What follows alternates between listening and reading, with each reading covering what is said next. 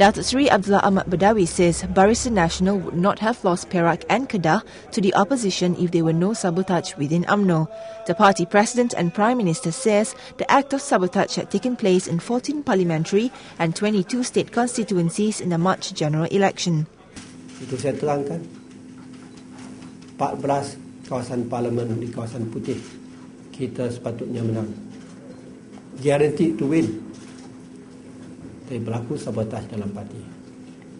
22 kawasan DUN undangan negeri daripada analisa dan maklumat yang kita perolehi yang boleh menang sebenarnya, tetapi berlaku juga sabotage. Dan ini menyebabkan kita kehilangan beberapa buah negeri. Kita tak akan hilang negeri Perak dan negeri Kedah kalau tak kena perbuatan yang dilakukan oleh parti sendiri. Ini amat dikesali. The Prime Minister told reporters this after a closed-door briefing session with about 1,000 Umno members at Putra World Trade Center here on Sunday. Abdullah said disciplinary action would be taken against the saboteurs. He declined to elaborate, saying that he would present the matter to the committee. Asked why there were members who had sabotaged candidates from their own party, he declined to comment.